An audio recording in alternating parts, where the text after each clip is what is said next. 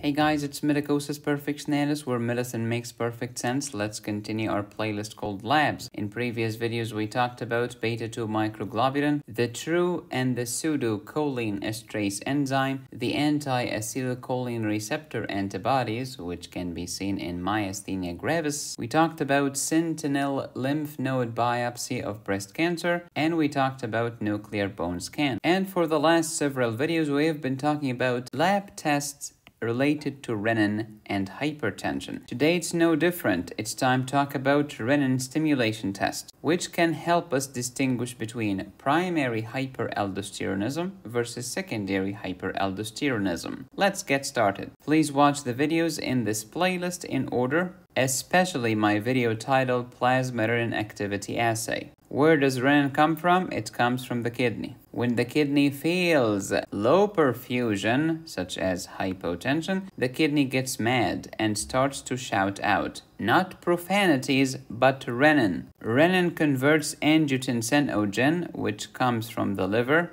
into angiotensin 1. Why? Because when the kidney feels the hypotension, the kidney wants to raise the blood pressure back to normal. In order to do this, you need to constrict vessels. Look at the name, angiotensin. Tense the angio, constrict the vessels. Also, angiotensin 2 has another function, which is aldosterone release. Aldosterone will reabsorb salt and water from the kidney to raise the blood volume and increase blood pressure back to normal. Remember that angiotensin 2 has two functions. Function 1, constrict vessels. Function number 2, secrete aldosterone from the adrenal cortex. Where does aldosterone come from? Adrenal cortex. Be specific, zona glomerulosa. What does aldosterone do? 4 functions. It reabsorbs salt, reabsorbs water, excretes potassium, excretes hydrogen. What's the name of the disease? Where I have a tumor or hyperplasia of the glomerulosa of the cortex, and therefore I secrete too much aldosterone.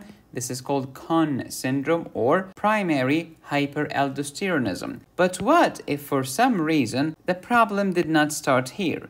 The problem started somewhere else. Let's say that I have hypotension for whatever reason, and because of this, renin went up a lot, and this high renin increased angiotensin 1, which became angiotensin 2, which stimulates the glomerulosa, which will make more aldosterone. Since the disaster did not originate here, we call this secondary hyperaldosteronism. So when the problem originates in the adrenal cortex, it's called primary. When the problem originates somewhere else, it's called secondary. One way to tell the difference is to measure the plasma renin activity assay, which we talked about in a previous video. Remember that in primary hyperaldosteronism, renin is low, but in secondary, renin is high. Why is renin low in primary? Because you started with too much aldosterone. As a negative feedback, you will inhibit renin. Why would renin go up when you have too much aldosterone already? What's the point? The purpose of renin is to raise aldo.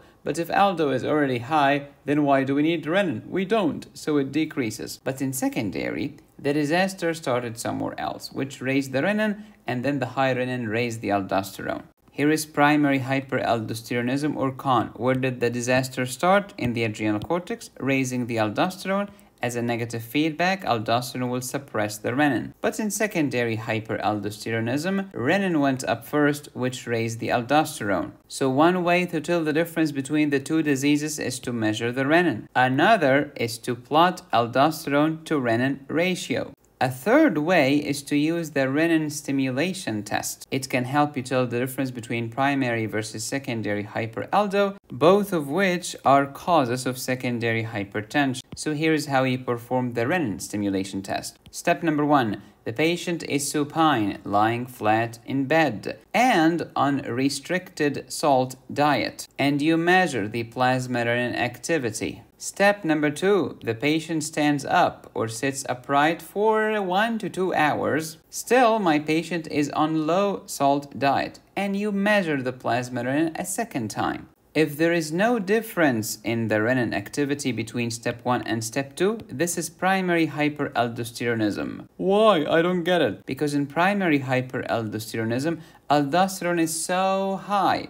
reabsorbing so much salt and so much water. So the plasma volume expands a lot. So it doesn't matter whether you're supine or upright.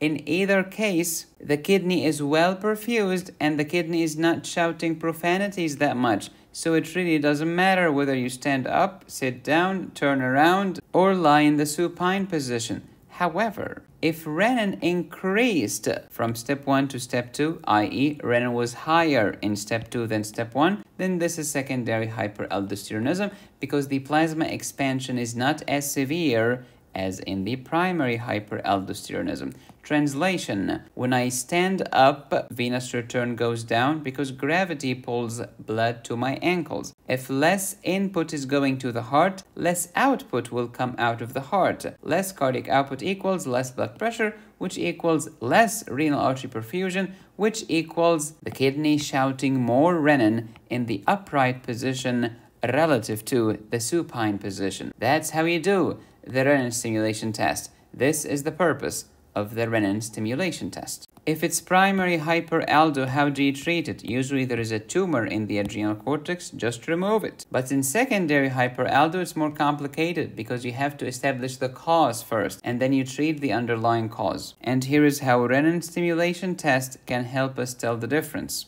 Another cause of hyperaldosteronism that is often ignored because most doctors are doofuses with a stethoscope is liver disease or kidney disease. Why? Because normally speaking, after aldosterone has performed its function, we metabolize it. We degrade it into glucuronic acid and other metabolites. They will end up in the stool and the urine. But if I have liver disease, do you think I'm able to metabolize this aldosterone? No, I'm not. What's going to happen to this aldosterone? It will go up. Hyperaldosteronism. Can this lead to hypertension? You bet. Translation: liver disease can cause hypertension. Also, kidney disease, because now the kidney cannot excrete aldosterone, can lead to hyperaldosteronism and hypertension. Yet another way. Kidney disease causes hypertension. See, medicine makes so much sense once you understand what the flip you're talking about. You can even argue that patient who had their colon removed or their small intestine removed or both of them removed